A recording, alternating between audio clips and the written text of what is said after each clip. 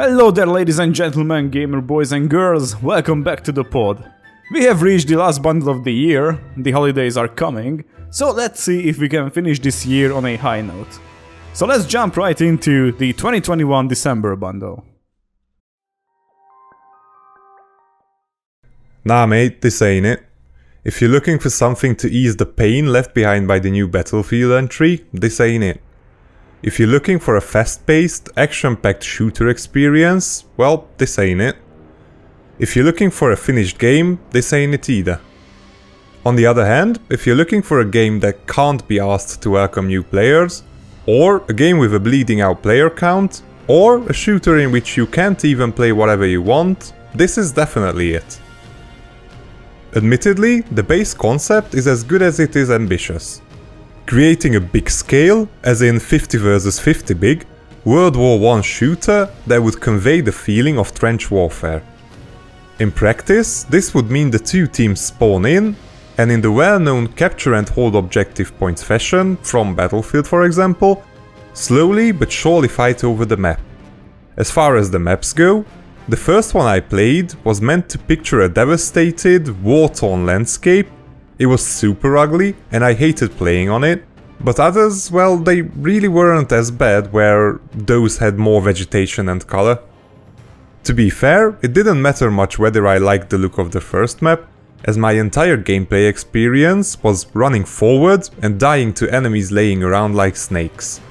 I mean, it's a valid tactic, I should be doing the same probably is what I thought, but then again, I had absolutely no idea how to do so. As I mentioned, Beyond the Wire doesn't give a flying fish about teaching you anything. There's a training mode in the menu that you can launch, pick a battlefield, and then pretty much call it a day. Not a single pop-up, no guidance, you're pretty much just spawned into a completely empty battlefield for I don't even know whatever reason. At some point, the pain of the first match ended anyway, and I figured maybe I'm just playing a class that isn't fit to my experience level. Maybe a sniper would serve me better until I get a bit more familiar with the pace and layout of the maps.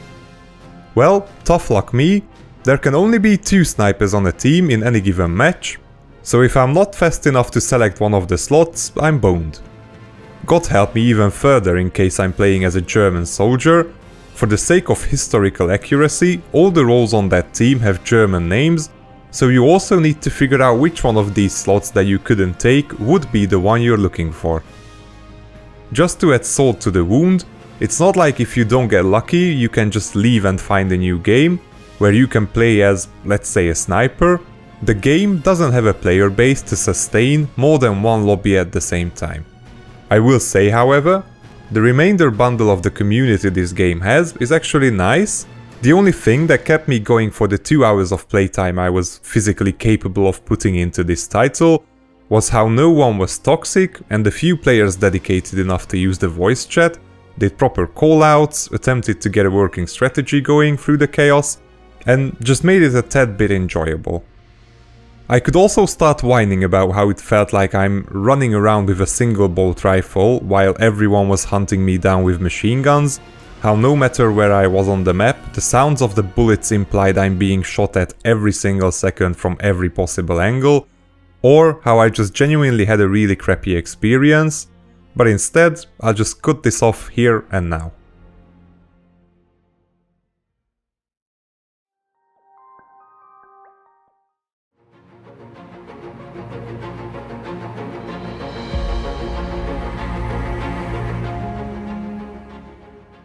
Endzone, a word apart. Imagine what it would be like to stand at the revival of human civilization. As pioneers of the new age, to emerge from the anti-nuclear shelter into a world that is finally breathing to life after burned for centuries. After so many generations, the first to see the sun with their own eyes, a phenomenon that countless generations of ancestors could only read and imagine. Well, I wanted to live this fantasy, and at first the game didn't look so pale at all, but let's not skip to the end just now. So after a slightly affected intro, my group of the brave arrived to the wide meadow, a few tools in their hands, a scarf on their faces and determination in their minds. Endzone benefits the survival element quite strongly, which of course is no big surprise. And the first few hours are really something to take care of. It is necessary to take root and thus create a strong point, which for example will eventually become a stepping stone to a new civilization. Something always will happen. The sewing machines are silent because there is nothing to make protective equipment from, unexpected drought has ruined the crop, or you have recklessly cut down the forest and now there is nothing to produce vital charcoal for radiation filters, and half the settlers are depressed because they don't even have a place to live. In addition to the basic necessities, such as food and drink, you will also have to address the diversity of diet, health, radiation protection, and decontamination of raw materials. The resources you have at hand from the beginning will soon cease to be enough. So it is time for a group of brave people who will go into the unknown with their backpacks in the hope that they will return with the valuable treasures of the post-apocalyptic world. This can mean a supply of textiles, crop seeds, or scientific equipment that miraculously survived for centuries. Sadly, on the third or fourth expedition you'll notice that every expedition is the same. One will stop bothering to read anything and will routinely click on the service, pull up the loot and so on. And when this happens, you'll realize everything I've just said up until this point is what the game has to offer. Because of the unfortunate setup of the game design and the lack of complexity of the mechanics, survival, once you get a little wet after the hectic start, is trivial. You soon produce so much food that the farmers stand nonchalantly in the fields, lean on their hoes, because there's nowhere to put the food. With one click you turn on the water filtration, you tell your tailors to make protection, and you can forget all about the nice radiation. Sandstorms sometimes damage a few buildings, but the inhabitants repair them immediately, and you don't have to move a finger. A few irrigation stations eliminate any threats posed by the dry season, and well, there's just nothing left to do. Even more pity is the virtually zero use of caring for people. And the game tries to suggest this. Oh please, do care each and every one of them. So each of the settlers is named and has a measure of personal happiness influenced by circumstances, environment and the like. But in the end, individuality doesn't matter at all. On the one hand, the population is spinning so fast that it makes no sense to chatter to an individual if you just bring lilies to his grave in 10 minutes. So the game has a nice atmosphere, and at the beginning it can really entertain for a while, but runs out unforgivably fast. If you have an urgent need to play a building strategy, it might be worth considering. But in any other condition, however, I recommend putting your hands away.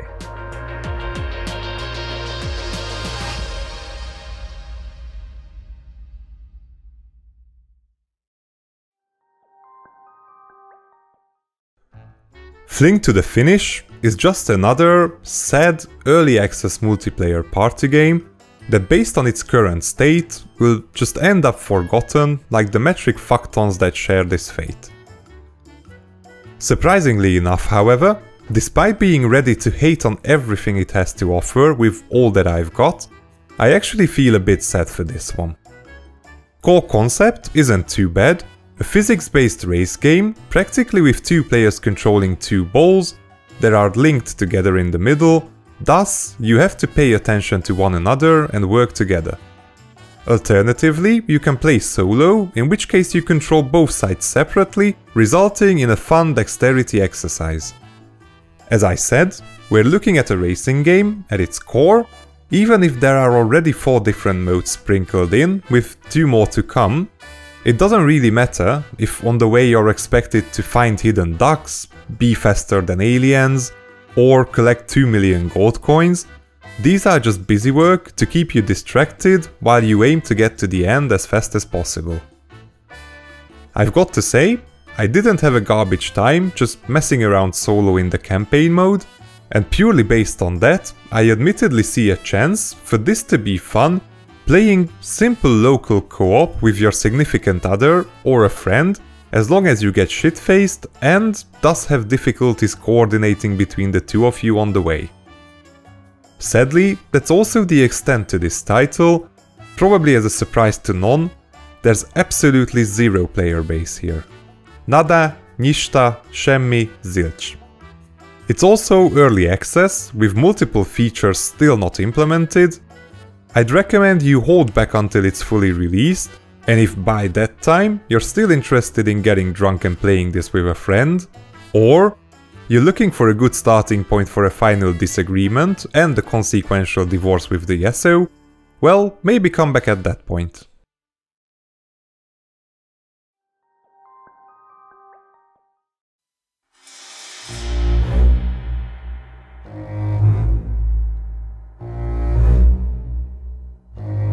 Maneater is an underwater action RPG in which we play a shark who was abused as a child with the untimely death of his mother.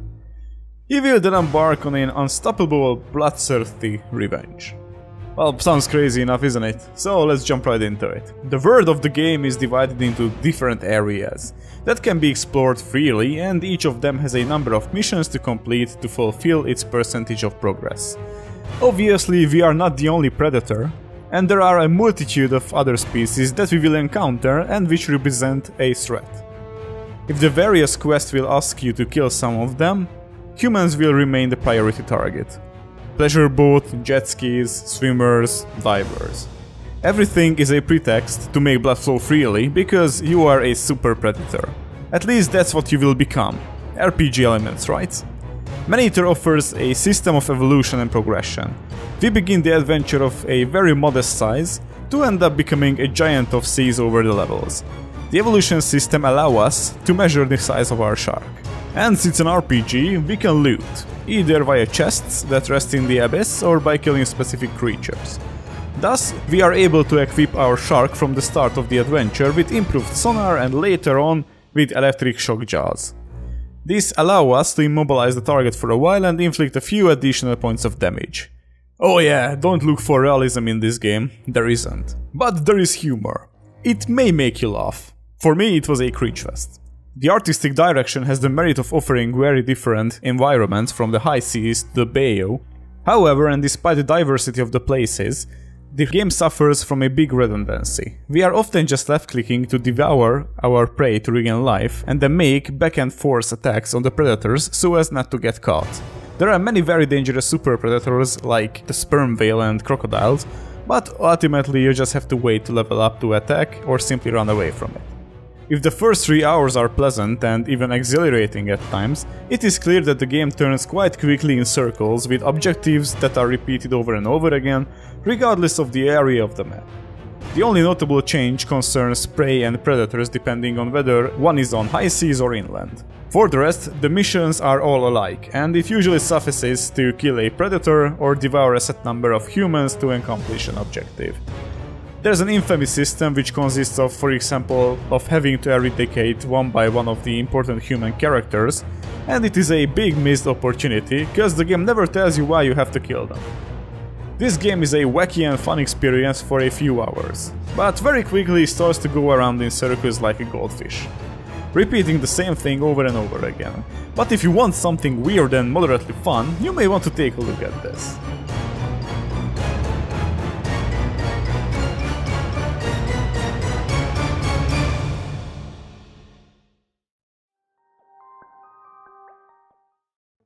Big, fat, Greek Metroid. Now this one's pretty, and it's pretty in all three aspects. The artwork is first class, the characters, the environment, the background, the foreground, everything is just beautiful. The sounds are delivered on the exact same quality, everything makes sense and sounds real, from the noise of the insects in the swamps to how, when you dive underwater, everything else becomes muffled. And the music, by the way that also gets muted somewhat while underwater, sweet touch, is just as pleasant to listen to. The only thing missing from the sound department is a quality voiceover. There's absolutely none of that during gameplay, and the one delivered during the intro cinematic is, well, let's say quite so-so. I really want to say controls are just as the overall presentation, the responsiveness is certainly there, but the experience is somewhat poisoned by the not so rare controller experience of your character facing the wrong way and just smacking the air while being delivered a rectum search. As for the gameplay, imagine Trine meets Metroidvania. While the Trine aspect won't be as obvious straight from the get-go, as you'll only control this Greek or Greak or Greak or who knows how you pronounce it dude, but sooner rather than later you'll get to meet your sister again, thus controlling 2 characters, and you'll also go on a search and rescue mission to find a 3rd sibling. When the time comes, you can control the multiple characters simultaneously, both following your input commands, and the one you're not controlling would auto-attack if enemies come in range, or you can just split them up and control one at a time, usually for the sake of solving light environmental puzzles. Combat in the first 3 hours is simplistic. You have a basic attack, a dodge, and you unlock a few additional attack moves, but even so, you'll just aim to figure out enemy attack patterns, dodge at the necessary point, and slap over and over again. In other words, it's not too much fun, but maybe this changes later on, I don't know. There's also a story in here about invading creatures, defending your land, end of times, yada yada yada, but just as the combat, this also leaves behind a mediocre taste, and these two form such a mediocre overall pair that I don't really feel drawn back in, despite the outstanding presentation. I think, at the end of the day, El Greco, instead of making me want to play it more, just made me want to reinstall Dust, An Elysian Tale, and play that through again.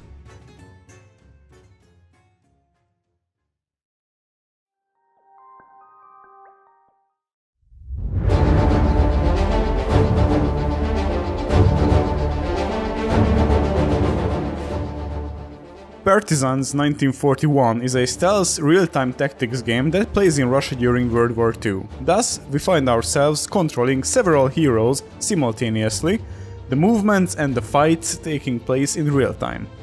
But the main emphasis is on infiltration, and most of your time is spent trying to isolate this or that guard to create a breach in the opposing defenses.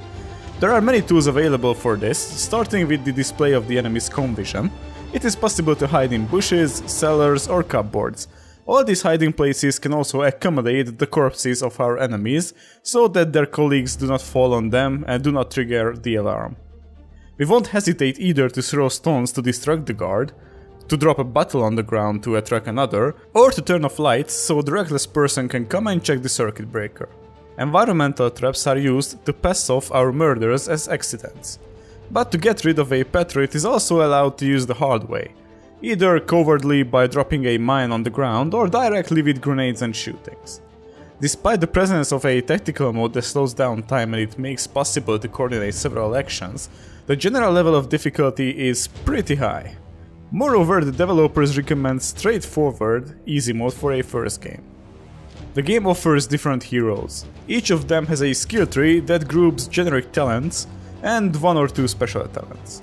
For example, Zorin is adept at knife throwing, Sanek of disguise, and Fetisov can take down several enemies at once with a burst of submachine gun. Between 2 missions, the game offers us a small management phase in a headquarters. We can build up in this camp a kitchen, a medical tent or a workshop just to make grenades, dressings or food. An injury system and moral management with various penalties and bonuses further enrich the experience. And to top it off, we can assign our heroes different tasks, which are all automatic quests, whose outcome depends on a success percentage, just like in XCOM. There are simple ones, others are more risky and more profitable. Finally, this camp also serves the story thanks to some dialogues. They are not interactive, but they are reinforcing the atmosphere. Sadly, this game only uses greys and browns, especially since the relatively simple character modeling doesn't really make up for that. So if you have played and like games like Commandos or XCOM, or if you are a fan of the World War II era, you may want to grab this one.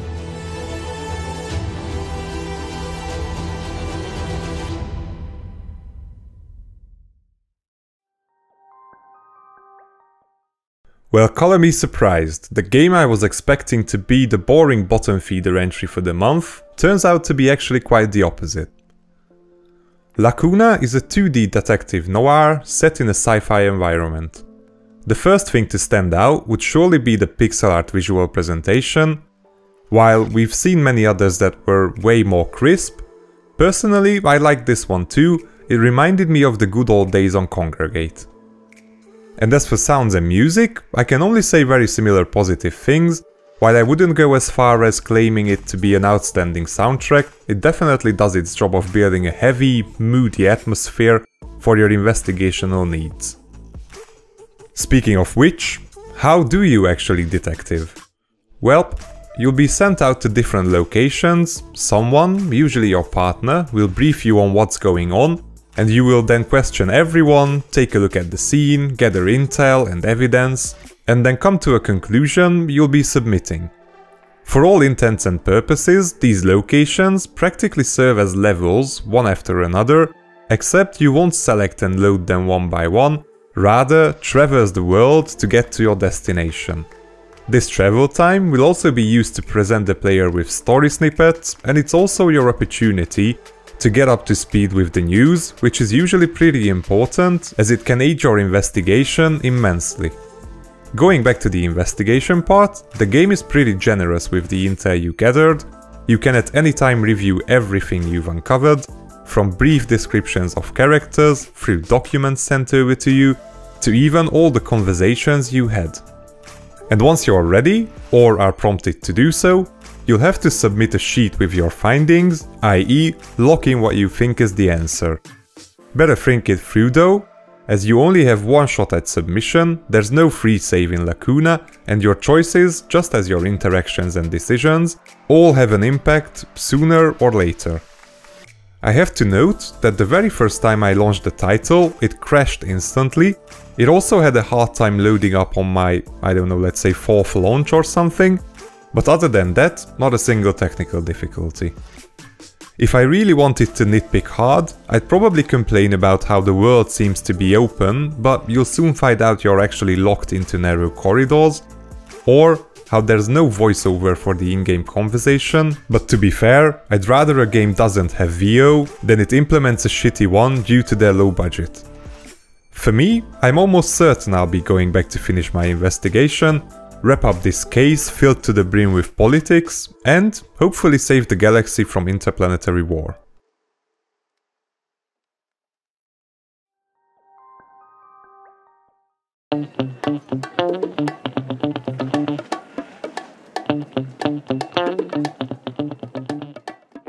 These survivalists. Almost cliched for a survival game, our ship capsizes at the beginning of the game, whereupon we are washed upon an apparently deserted island. It quickly turns out that this place is not only inhabited by wild animals, but also by even wilder, orc-like creatures. In order not to scrape directly off, we build a secure base, craft all sorts of useful bells and whistles, and keep going on a discovery tour to find new materials.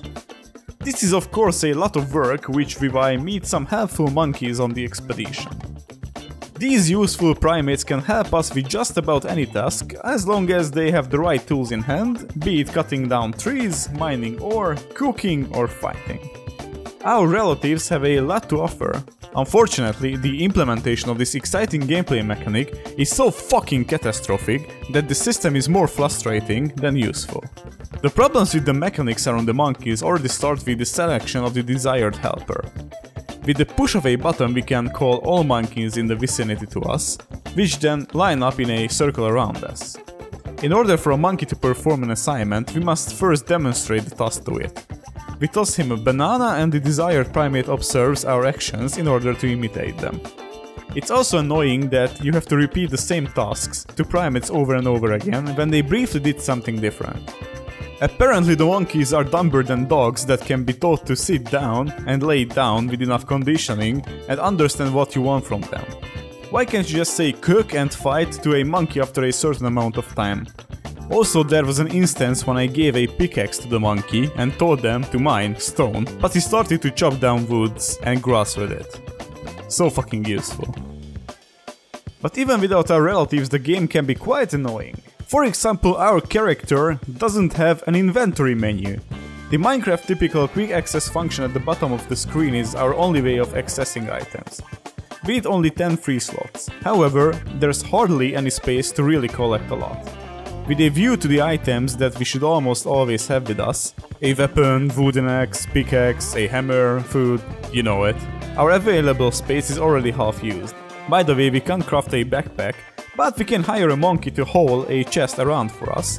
But as soon as we are attacked, however, the primate drops the box. Okay, so here are my other problems. Why do I have to press a button again to get out of bed after sleeping, even though we can't really do anything else in the bed? Why can't I hire monkeys to protect my base while I'm away? Why do the monkeys only defend themselves when we show them how to fight? By the time we have selected the primates when an opponent is attacking us and told them how to imitate us, we already have received at least 1 or 2 hits. Alright, playing this game was a jarring experience. I had maybe half an hour of fun with this out of the 3 hours I have spent with it. I'm not recommending this one only for those who are really into survival games, but you guys probably want to miss this one out as well.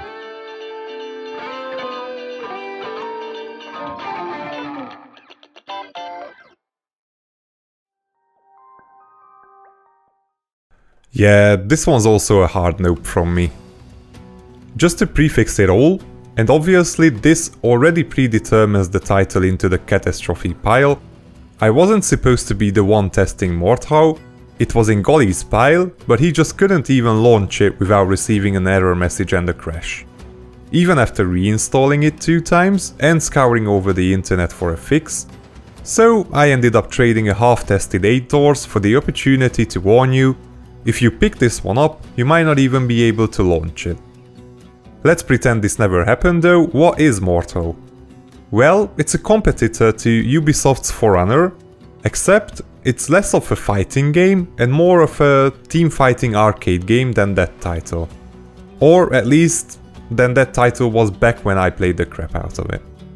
The basics are very similar. You pick a guy from the available roster and launch yourself into a first-person view medieval brawler. You'll mostly be using melee weapons to fight against other knights or bandits, but you also have the option to bring a bow and arrow, or in fact just use the great hammer in your hands as a throwing knife. While carrying a melee weapon, you can swing it at your opponent from different directions, you can feint your swing to trick the other and create an opening, you can choose from a quicker light or a slower heavy attack, you can kick to open them up, you can parry their incoming attacks, you get the gist of the joust. Unlike For Honor though, the attack directions aren't limited to left, right or top, you can freely aim them with your movement. There's also not such a differentiated roster, you won't have your separate movesets per character, instead the weapons you hold have a few specifics to them. I will say, the community this game has was super welcoming, the probably multiple hundreds of hours playtime dudes stomping me in quick match didn't hesitate at all to answer a question or 2, and the same was the case when I went over to play ranked duels in hopes of getting matched with noobs of my experience level. Spoiler alert, like in any other online PvP rank system, you'll have to get your arse whooped 10 times for the system to acknowledge your poop, and here you actually play first to 5 wins, so it can take a while. I'll also mention that other than having absolutely not the slightest hint of matchmaking in quick play, to me it also seemed as if the community was already kind of over this game.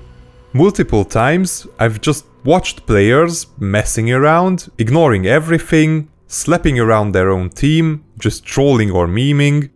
You be the judge of whether or not that's something you find attractive. As for me, I didn't find the core gameplay even remotely as fun as that of For Honor. In fact, it was an excruciatingly boring 3 hours of my life, made only just a little more bearable by the welcoming community, but I really see absolutely no reason, for me personally, to play Mordhau over For Honor.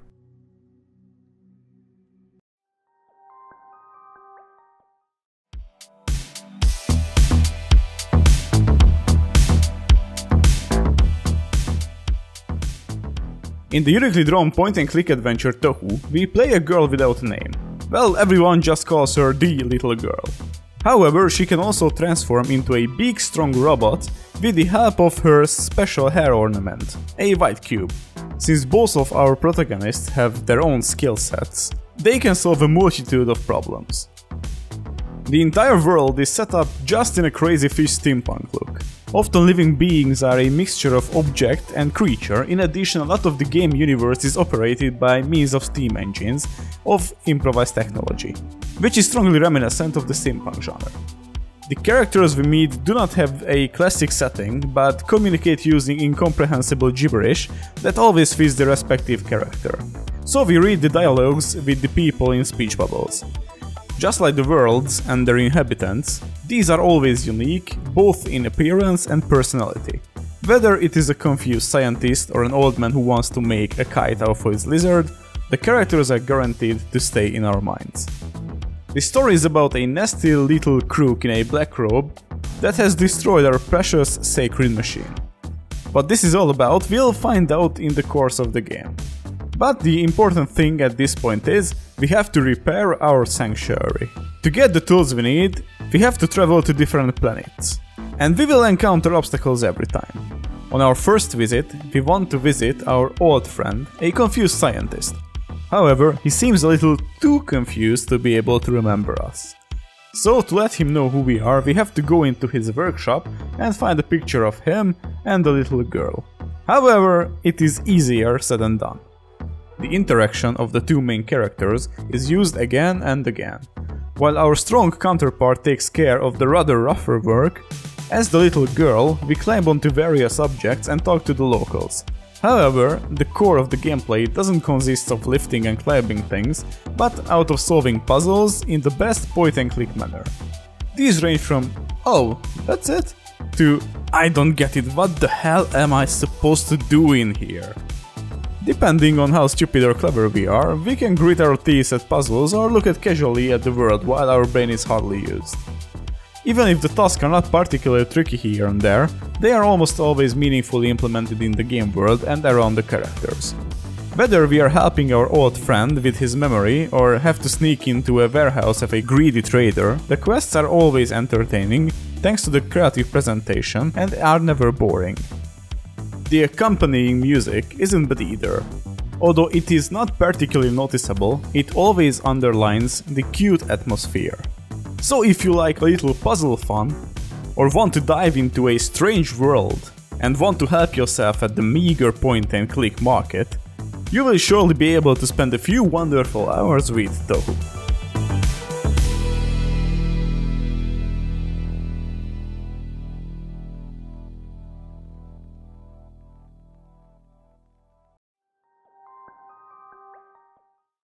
Are you bored of launching the Binding of Isaac for the 47,000th time? Enter the Gungeon no longer manages to keep you awake? Fret not, he's Voidigo, and it's the exact same sassy lover, except it's wearing a different tux today. You'll control your single character, in this case a neon pink parrot or something like that, in a 2.5D pixel world, which you view from an isometric perspective. As for the core gameplay loop, you'll spawn into the middle of the 7 symmetrically placed, procedurally generated rooms, then wander around each room to break these totem-esque pillars. By doing so, you'll unlock access to the separate health bars of the level's boss, as otherwise you wouldn't be able to damage it no matter how hard you try. On the same note, it's worth mentioning that this is the first differentiating factor compared to majority of other roguelike titles out there. The bosses won't just sit around in a closed room, waiting for you to drag your ass over there. They can freely roam the entire level, and you'll often just end up bumping into them randomly while clearing a room. Other than this, however, they stay on the tried and trusted route of just being bigger and meaner enemies than the others, with a select few admittedly well telegraphed attack patterns, and once you've beaten them down for the first time, they also have an enrage phase, just to make sure you get the message, they're the boss here. Fairly unique addition number 2 would be the jump/stomp mechanic implemented. While in most other bullet hell roguelikes you would just use a dodge ability to avoid incoming damage, here this is replaced by a jump ability, allowing you on one hand to just dodge incoming enemy attacks, but also to land on the head of enemies, and thus stunning them for a short period. Other than these two noteworthy aspects, however, Voidigo is the same old, spawn in, clear every room, random generated weapons and power-ups, shops where you can spend currency you gathered killing enemies, get to the next floor where you'll have a harder time and some progression between runs through upgrading your base of operations. In 3 hours, I didn't get to the very end of a single run, my longest attempt ended on the 3rd floor, and to be perfectly honest, I think that's where it'll likely stay. I wasn't looking for a twin-stick roguelike to begin with, and being just a solid midfield contender within the genre, Voidigo didn't convince me otherwise either. Oh right, and before I forget, Voidigo is one of our monthly early access titles, so in the future it may or may not change compared to whatever experience I've just shared here.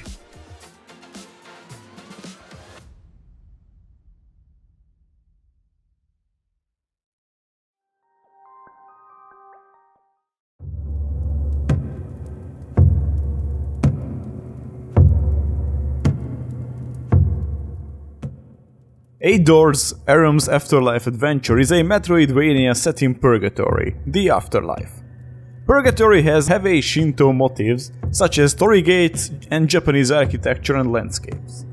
The main character is a girl named Arum who decides to venture into the land of the dead to find the spirit of her father who recently passed, hoping to find his soul and return him to the land of the living.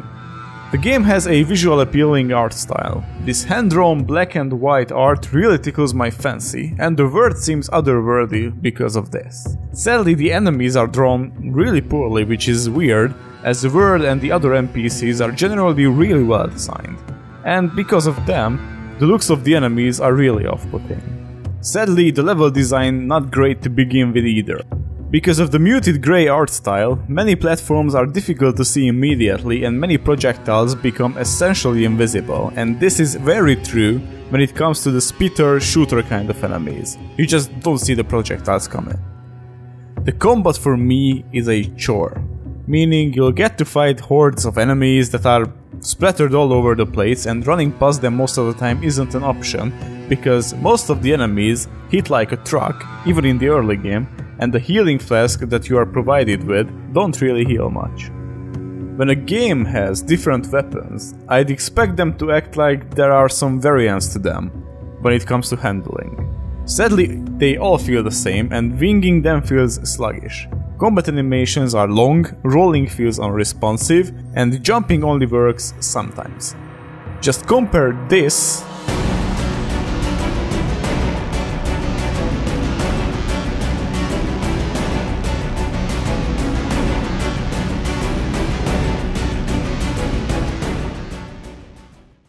to this, and you immediately see what I'm talking about.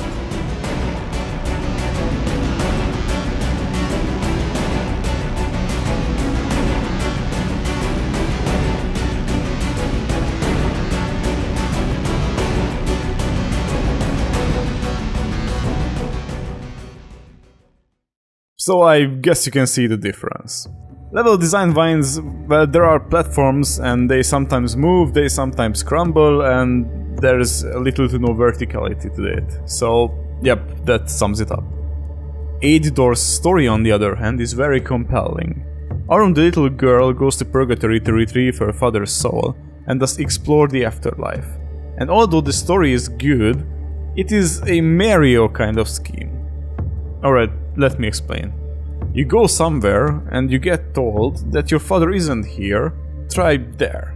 So you go there, to the observatory for example, and the same happens. Your father isn't here, try there. So I guess you can see where this is going. This is exactly the same like Princess Peach in Mario, where the same thing happens. Thank you, Mario, but our princess is in another castle. Well, great, I just go fuck myself then. And sadly that put the cherry on top for me, and as soon as I reached my hour mark I immediately dropped the game. So for those who like Metroidvanias, get this game. Otherwise, leave it.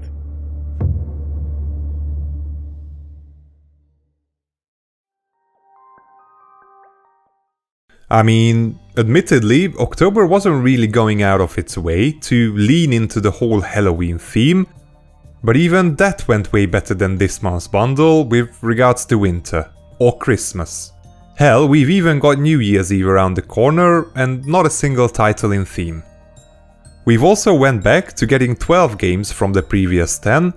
Hell yeah, that surely served us as good as the emergency refs did Leo DiCaprio in the Titanic. Oh, and another noteworthy little detail. In case you were missing them, we once again have 3 early access titles. I'm assuming the leading titles were supposed to be Maneater and Mordhau, but let's be honest, considering the international success surrounding these two, you could probably name just any 2 of this bundle as leading titles. Anywho, based on our experience, the top entries list this time around is quite thin, with a lone lacuna up there investigating the missing case of other great entries.